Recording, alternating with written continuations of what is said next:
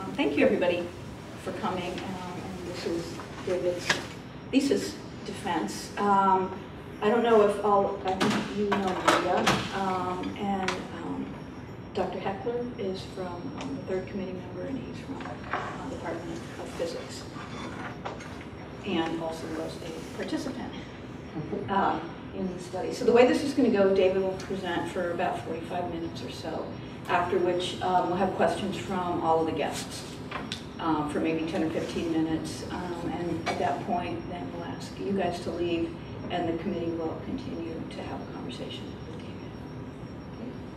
Awesome. I'm just going to switch off slides. Oh, great. Well, thank you, everybody, for being here today. My thesis was entitled... These are entitled Prototyping with Co-Designers to Imagine Future Experiences. Liz quickly introduced my committee members. I'll maybe just give you a little overview into why, or their support that they've given me. Liz, my main advisor, really sort of helped me a lot with the co-designing aspects, participatory aspects, and really adding a lot of clarity to the work I was doing. Maria was a huge help to me in really sort of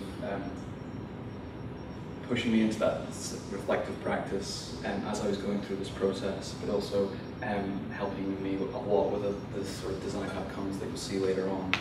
And then Dr. Andrew Heckler, as Liz mentioned, was a participant, but also was, I guess, a collaborator and was really supportive throughout the process. And without him, this probably would look very different. Okay. So I'll get started. A quick overview. I want to talk a little bit about my motivations for coming back to coming to grad school in Ohio State.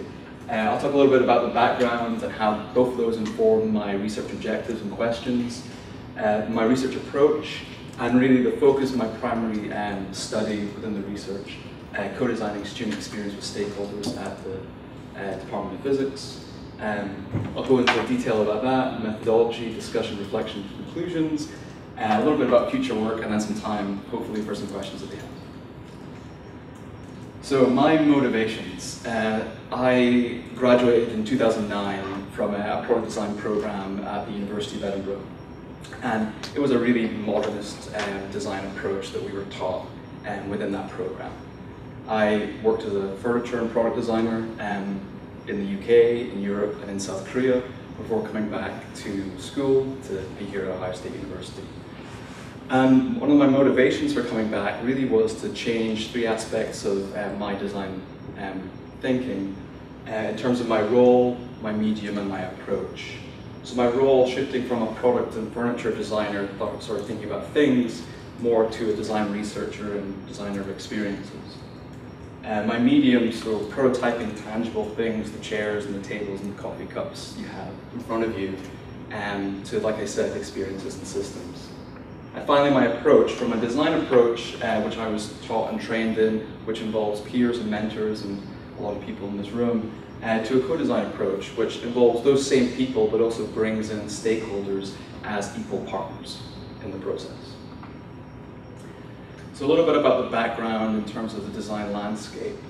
I had the chance to meet with Peter Jan Stappers last year, and when we were talking about my research, he said this, and from my perspective as a furniture designer, having a modernist design background, I really related to this quote in terms of it isn't really just about chairs anymore, and design is expanding into other realms and other areas.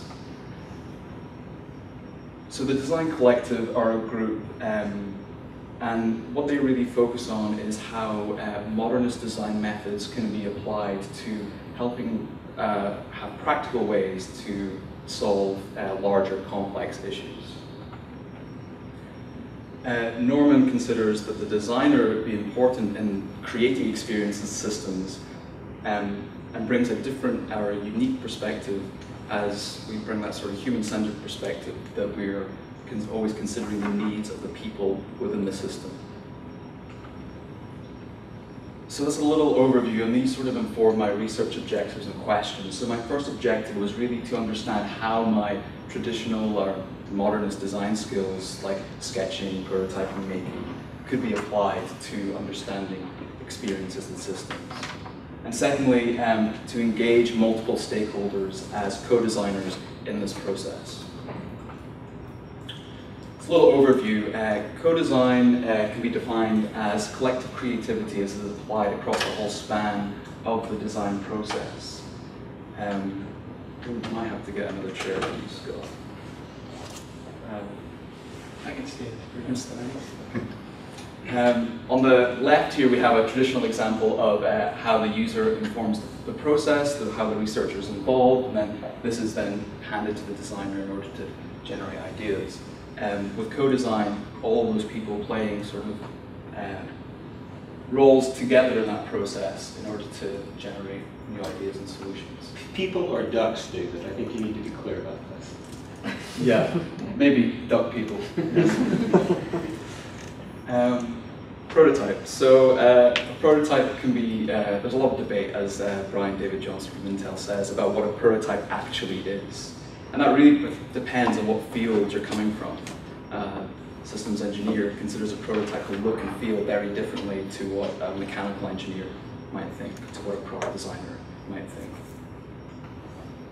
But prototyping across all different disciplines really is a means for designers to take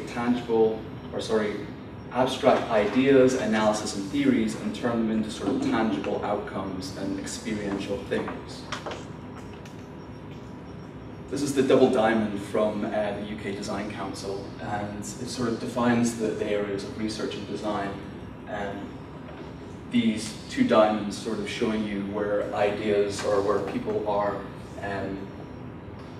diverging and converging in their thinking. And this is where prototypes sort of traditionally live, or at least from my perspective when I was being taught in modernist design. What I was interested in is to understand how these prototyping methods could be used later in the process, so introducing them into the research phase. You mean earlier? Earlier. Did I say later? Earlier. Definitely earlier. So I define a prototype as any representation of a design idea regardless of the medium. A good prototype can really be understood in terms of where it's being used in the process by the designer, in terms of how they're using it to either evaluate, explore, or understand the problem. So these inform my research questions, which I was interested to explore. So what are the roles of the designer and the co-designer in this process? How can prototypes be used to generate new ideas? How can co-designers be supported collectively to create new experiences and meet their needs and goals? And how can they remain as active voices in the process? My research approach stems from research for design by Zimmerman and Polizzi, or established or talked about a lot by them. And really looking at research and designers and our roles and the artifacts that we produce, and reflecting on that process. I took a slightly different spin on that approach and really wanted to look at research through co-design as a way of not only understanding my role and my thoughts and reflections and the artifacts themselves, but also how the co-designers play into that process. So I want to talk to you about the sort of primary focus of the study, which was co-designing student experience with physics stakeholders. There's me and there's Dr. Andrew Heckler there. We met originally through Henry Griffey, who was an eGrants coordinator. And I met Henry and he knew that I wanted to do a design project for my thesis, but we didn't really know what it was going to be or who I was going to be working with. But he was great in terms of having suggestions of people I could talk to and people that might be interested. So I met with Andrew and Dr. Heckler, and we really, initially it was about interface design and about essential skills. That was the start of our conversation. But as we talked more, we sort of started thinking about the wider student experience of specifically introductory physics for freshman students. So based on those initial discussions, we started to form some questions, my own questions, and how they related to my research questions, and also Dr. Heckler in terms of what the current and ideal student experience could be, and how that could be supported virtually. Based on our initial discussions, we started to put together a list of key stakeholders that would be associated with introductory physics. So these included faculty, grads, staff, and students. This was a process diagram of the the early phase of our co-design effort. Myself and Dr. Heckler met here in the initial interviews, and then we went through 3 phases of myself interviewing with the key stakeholders, and then taking these stakeholders into 2 workshops, and then finally bringing all of the key stakeholders together in this 3rd workshop to ideate around ideal student experience for introductory physics. What you see in between is everything that I was doing while we were moving through this process. So I started with interviews and interviewing all the different stakeholders. I asked a series of questions related to the current and sort of ideal experience that they would like to see from a graduate, faculty, staff, and student perspective. Part of that interview process, I had a card sorting activity which I presented a deck of cards to my participants and asked them to select 5 cards that they thought represented an ideal or a positive future, and 3 that represented a negative future. So after interviewing all those stakeholders, we put together the results, and the larger the image is, the more times it was selected by one of the stakeholders. So here was a positive future which really focused on more attention to group work and developing more community, this idea of sort of exploring and trying to understand the concepts related to physics education. This was the negative future. Again, the larger the image is, the more times it was selected, and I think they sort of speak for themselves in a way. Certainly the central ones, there was an idea of students being overloaded with too much information and not having enough time to process it. So from those interviews and from the results of the card sorting exercises, I generated what I'm calling prototype seeds. So the seeds were a series of ideas that were generated during the interview stage that were either sort of inspired or informed by the faculty, staff, students, or from secondary research. I generated these seeds in order to introduce them into the first series of workshops as a way to sort of guide the participants to think of maybe alternative ideas. We then moved into a phase of 2 workshops. So the first workshop was with faculty and staff. They did a sort of exercise around their current learning experience using a set of make tools to understand their views and experience on the current experience. And then we moved into what I'm considering to be the second prototyping exercise of vision mapping. So taking sort of physical objects and creating what the landscape would look like for an ideal student experience in the future. At this point, I also introduced these prototype seeds as a way for the participants, the co-designers, to place them within the experience they were building. This was entirely optional, however, so if they didn't think that something would heighten or improve the experience, there was no need to include that. These were in the form of little baseball cards that the co-designers could add into the environment. And this is what the faculty created, faculty and staff. They created the sort of ideal classroom experience for introductory physics, and it centered a lot around more group work and more hands-on activities to really engage students.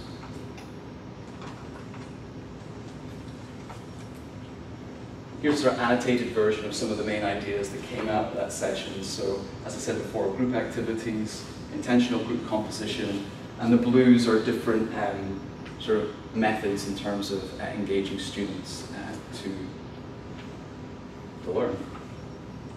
So after we did faculty and staff, then did a similar same workshop with students.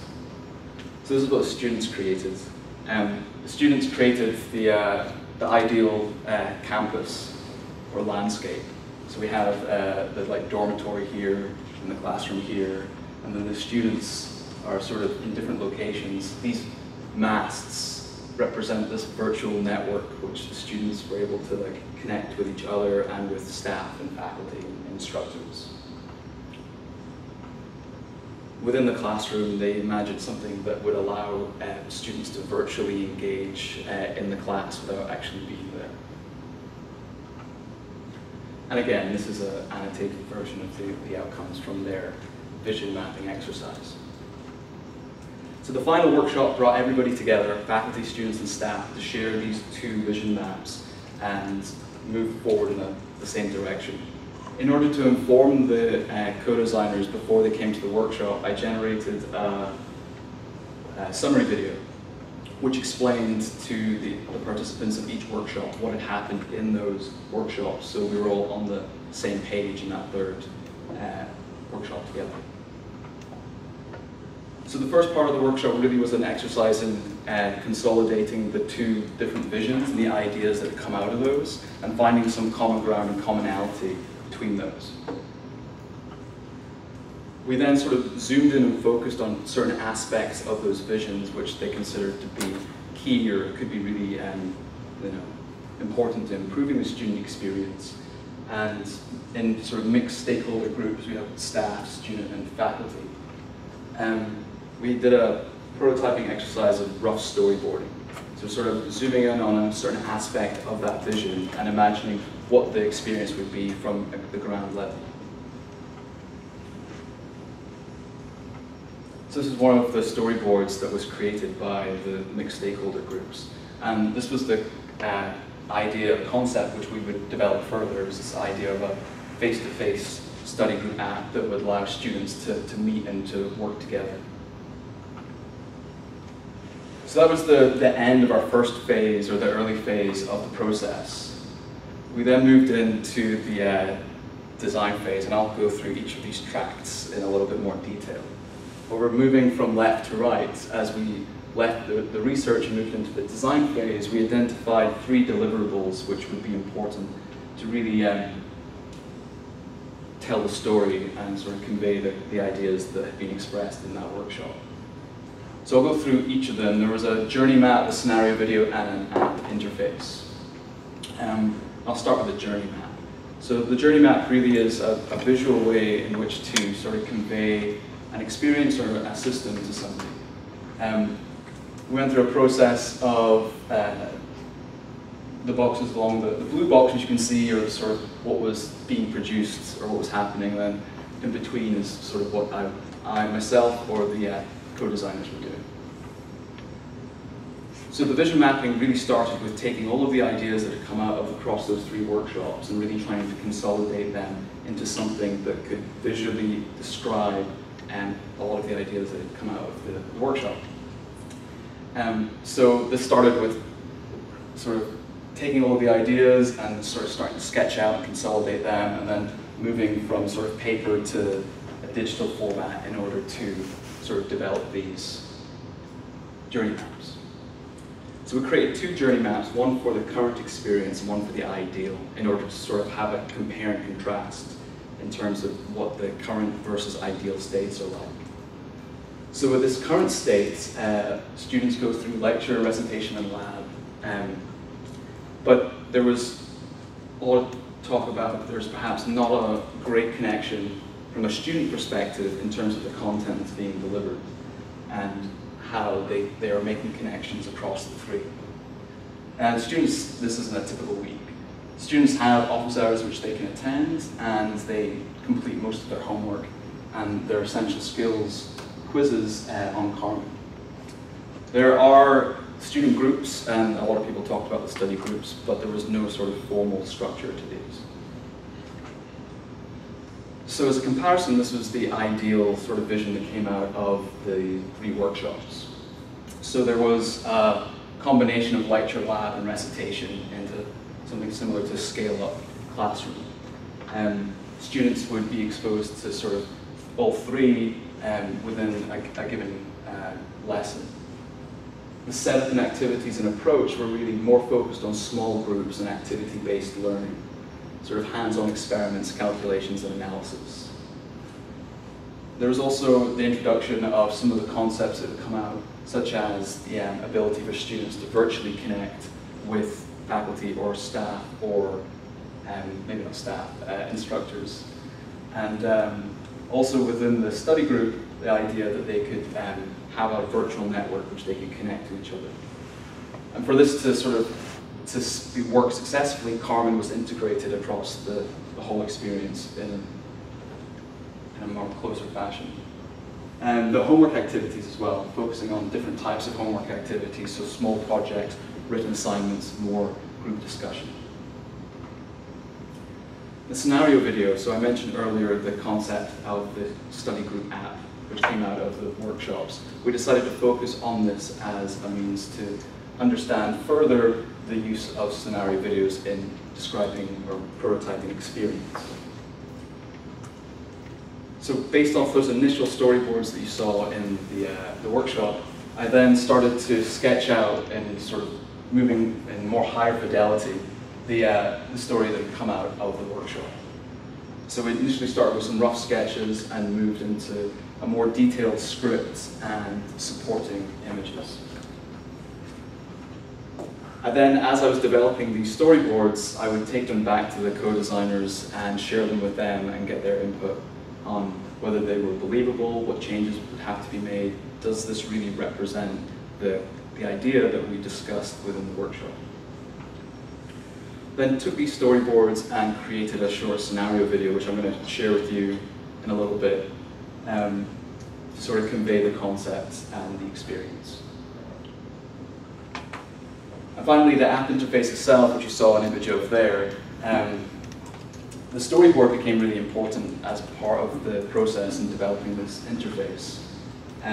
Put together a toolkit of the storyboard that you saw earlier and some simple wireframing paper prototypes in order to engage the co-designers to create what that experience would be like. So we met with, I met with six of the co-design participants. Some of them were from the workshop, some of them were new to the process. And really, as I met with each participant, we went through a sort of iterative process of developing what the experience would be like. At this point, it really wasn't about the interface itself, it was more about the experience which was being conveyed through the storyboard and how the application would support that. And here's an example of some of the stills that came out of that session. I then took those and developed them into a digital interface. So taking the paper prototypes as the framework and generating a click-through prototype. So something that gives you a feel and sense of the front-end experience without actually developing the back end. So what I would like to do now is I quickly share with you the scenario video which we created to convey this experience.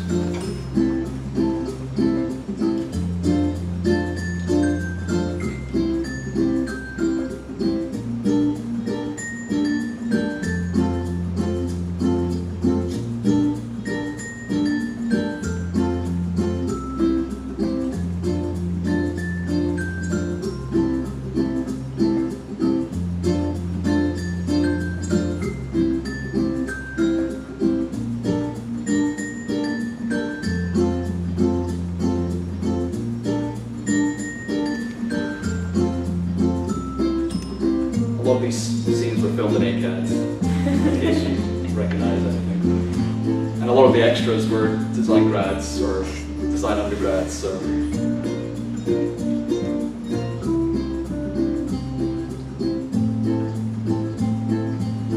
They naturally know how to be frustrated with physics questions. Yeah. Well, I was lucky, Maria helped put me in touch with the theatre department.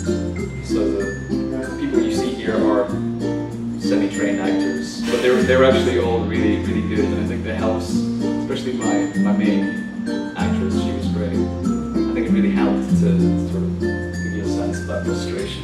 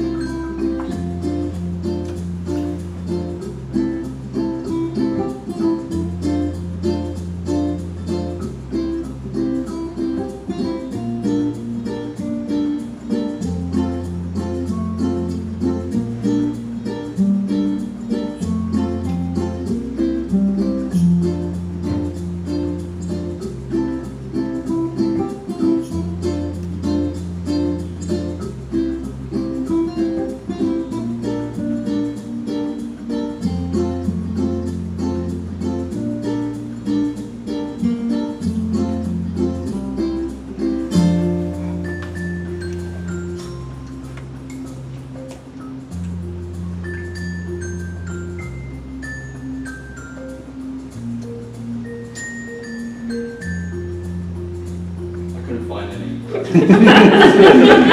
you are.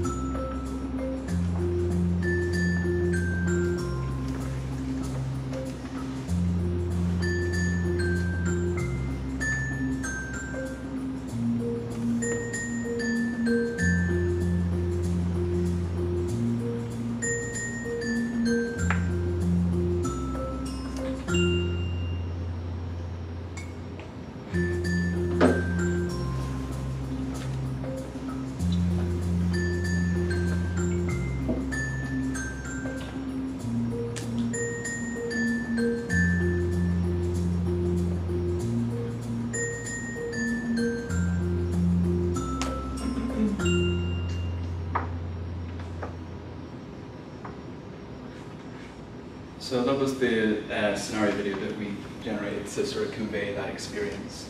We then took that and presented that to a larger group of freshman students within introductory physics and chemistry as part of a survey to really sort of understand and validate some of our sort of assumptions or hypotheses about the current student experience, and also to gauge their response to this concept. So we found some really interesting, I guess, outcomes from the current experience, sort of validating some of the ideas that we had. We had, I think, 201 students complete the survey, and 196 responded. They watched the video and then had a pretty positive response of sort of 92% saying they would either definitely or maybe use the application. So that was the sort of the research process, or so the research and the design process within the co-design effort. What I want to talk now a little bit is about my discussions and findings and reflections on that process. So here's the different prototypes that I used across the co-design process, moving from sort of in chronological order. The ones in the purple circle are created by myself. The ones in the blue were made by the co-designers, and the ones that share the circles were created by both of us, or more of a collaborative effort. So the seeds as prototypes. What I found with the seeds that were generated from the interviews not only allowed the stakeholders to sort of explicitly tell me what they thought could improve the experience, but also as a moment of reflection for myself in terms of the implicit knowledge that I had gained from those interviews. The seeds really acted as a moment of reflection for me, the designer, in order to introduce these ideas. But they also acted within the workshop themselves as sort of what I'm defining as weak boundary objects, so almost like framing.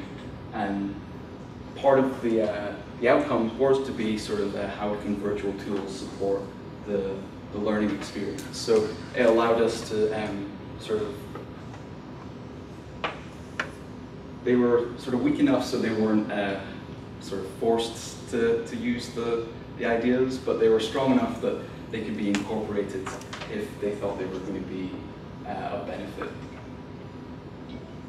So Berganti and Norman say that human-centered approach of iterative development can always make incremental changes, but maybe doesn't lead to like radical innovation. My point with the seeds is the introduction of these into the early phases of this iterative process can potentially produce more radical outcomes and applications. In terms of the maps, the big difference between the two was the faculty focused on the classroom and the students focused on the campus. So between the two, there were two different perspectives that were because of that, but both of them created environments, I think importantly. I was asking both groups to sort of prototype and create something that would represent an ideal experience. But in both cases, they created an environment in which that experience could be played out in. Prototypes themselves as manifestations allowed the discussion to take on a physical form, which allowed for the discussion to have more sort of concrete and be more grounded. It also helped to build what Neuer calls a shared mental model.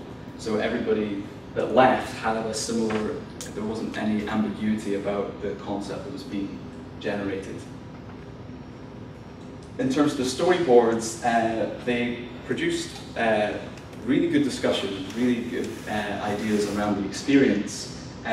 But to take these and to show them to an external audience, it was hard to understand what had actually been discussed or what the outcomes really were.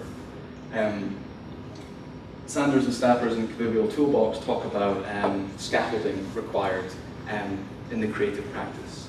And I could probably say that there was perhaps not enough scaffolding in terms of materials that could support the creative process for them to successfully produce storyboards that could be conveyed to an outside audience. Rhino describes the three purposes of prototypes: to be a learning tool for designers, a learning tool for users, and to sort of, as I mentioned, transfer this knowledge to an external team. I would say that the first two were really successful, but the introduction of the summary video was required in order to allow these ideas to be conveyed to external people that weren't part of the workshop. Matt Ratto in Critical Making shares the same concern, creating Arduino-based systems to convey grander ideas of, such as the gift economy between groups of people. In the moment, in that workshop, the discussion and the ideas that are generated are really interesting and rich and provoking, but it's hard to convey that to an external audience. The journey map is the prototype, and for myself, the method of drawing and sketching and understand the nodes and relationships between the system was something that I found to be really important as I went through this process of sense making and putting together all of the different ideas that come out of the workshop. However, at some point I had to transition over to a digital, moving from like paper to the digital, and Tom Wojcik from Autodesk in his TED Talk, I think it's How to Make Toast, talks about the need for whatever material you're using to be flexible and more fluid in order to create better models. The sketching was great early on to give me an ability to sort of take directly what I was processing and putting it out on paper, but at some point it became too rigid, too structured. I needed something that would allow me to manipulate and move things more freely. And I think this is where the digital aspect of applications like Illustrator and design become more important. The scenario videos, so me being part of the discussion, me being part of those workshops was really important, so I could then really take a true sense of the ideas that had come out of that workshop and sort of raise the fidelity of those ideas in order to convey them to an external audience. As I met with the co-designers one-on-one, as I was sharing with them the storyboards and developing the application interface, I sort of noticed a change in the relationship. Within the workshops, if I go even back further, within the interviews, they were participants in forming a project. Within the workshops, I was the facilitator and spent more time sort of providing instruction and guidance as opposed to really actively creating with the participants in that moment. But in these one-on-one meetings, it really was more of a collaborative effort between ourselves. It gave me the ability to use these modernist design skills of sketching and making in a much more collaborative manner. Unexpectedly, making the video was really insightful in terms of seeing, in real life, in real time, the sort of ideas that we had generated on these storyboards, and seeing people actually act that out in these spaces really provided another feedback loop for me as we were going through the process, in terms of being able to watch them move through the space and interact with each other, and really asking the questions like, is that believable? Would they really do that? But even their reaction to me as well. At one point I had to pretend that I was the instructor on Skype speaking to them. And their body language changed really quickly from when they were speaking to each other, from when they were speaking to this fictional instructor over Skype. So just those like little, I guess, insights into the student, which I'd probably forgotten about, but the student relationship between undergraduates and instructors and faculty. Changed how? They became like a lot more sort of formal and a little like, I guess I forget that I'm probably viewed to the freshman students.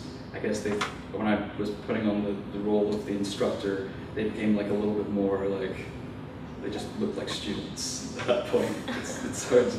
Whereas before it was like quite friendly, we were just chatting back and forth, and then they became very formal and sort of a little bit nervous and giggly. But the implication is that's not an insight that you had uncovered at any stage in the process. It was sort of through enacting the scenario that. Yeah, I think definitely through enacting that scenario, that element came into play. The interface as a prototype was really powerful in combined with the storyboard, in the sense that we weren't really creating the look and feel. The conversation wasn't about the aesthetics. It wasn't about which button should go where. It was really more about the rules of interaction and how this experience would be brought to life. As the co-designers had been involved in the process of actually generating the design brief, the direction that we were moving in, I also found the sense that there's a lot more engagement and a lot more ownership of the ideas that we were discussing.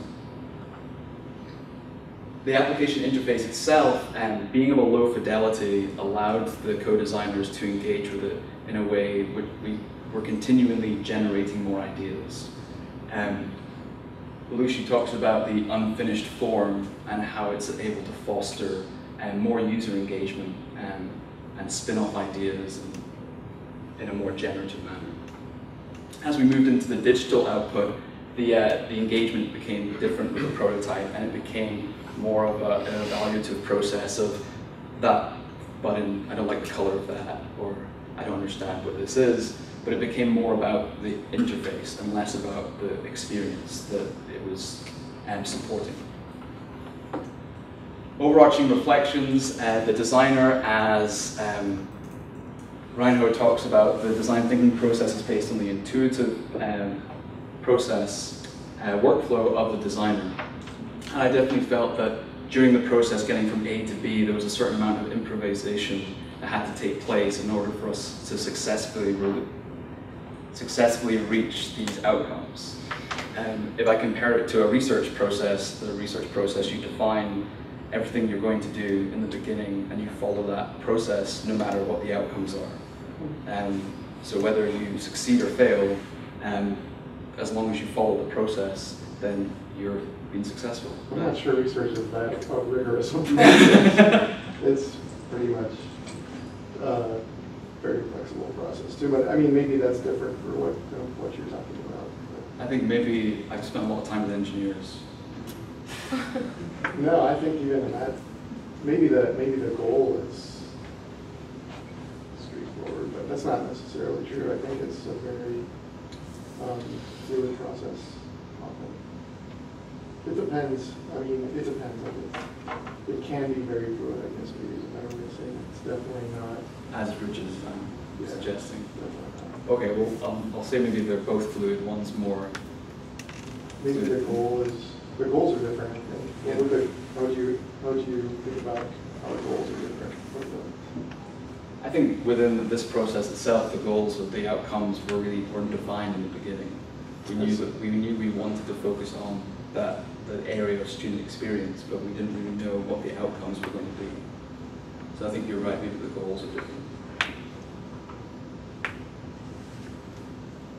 Within that process, having the designer as somebody who can sort of navigate and sort of engage with or embrace the sort of ambiguous nature of going from having a sort of broad area to focus on and then narrowing down into outcomes and solutions is important, especially when working in between the space between research and design. I think becomes pretty critical. So my conclusions. So in order to frame what I've been doing, I want to use this model from Sanders and Staffers in terms of the research approach, the design approach, and the sort of bridge or the gap in between in the context of design. So research moving from sort of data, information to knowledge to generating theories in order to inform these outcomes, and design really being more focused on sort of inspiration. If we look at it from one side, this is sort of gathering and evaluating and synthesizing information, and this is perhaps more about inspiration. So to introduce the double diamond model again, if I think of this as the co-design process, what I wanted to do was to take where prototypes sort of traditionally live within modernist design and apply them further back into the research phase. The different questions that I was asking along the way, like what could it be? And that maybe goes back to the goals in terms of we wouldn't really define in the beginning what it was that was going to be the outcome. Sort of getting to a point of what is it, and then finally sort of what do you think? So I take the prototypes that we used and put them across this process and sort of get a sense of where they fall within the research and within the design, and where they fall sort of in between, sort of taking the information and knowledge that was generated in the research and successfully applying it to the design outcomes. If I think of the fidelity in prototyping in the front end, and taking that same approach of research, design, and this gap or bridge in between, where the different prototyping methods fell within this framework. I would say that the prototype seeds that I introduced into the vision mapping were a way to sort of push the co-designers and act as a catalyst to think of new or otherwise unconsidered ideas. As we moved through the process, as I mentioned, the response from the participants sort of changed, and we began sort of a generative motion and then moved more towards a sort of evaluative ends. Repositioning prototypes as matters of concern can give abstract notions such as experience or service as a physical form. As I mentioned before, this helps co-designers to create a shared mental model. Iterating, or the iterative process we took from moving from the research phase to the design phase, really helped to successfully translate the ideas that are being generated within those sessions into the final outcomes.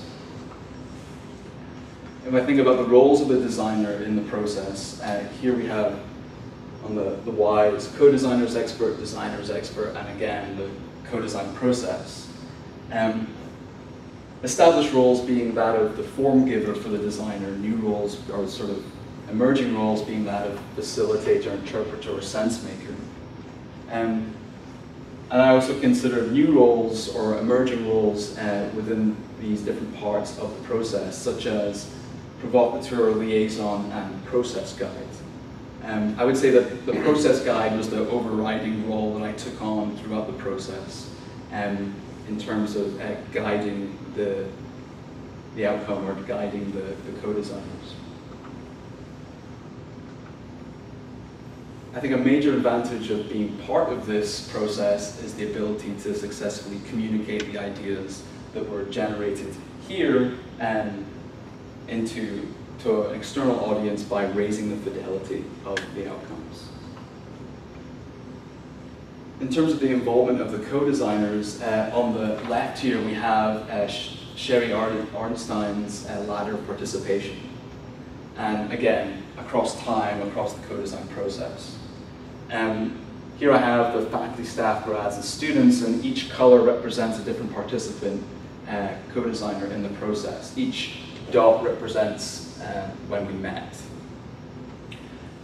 And what I feel like I gained from the process in terms of the role of the co-designer is that some were really just informing the process. Some were interviewed and some participated in the workshops but didn't really go any further than that. Whereas for others, they sort of remained part of the process and were involved in that iterative development of the ideas.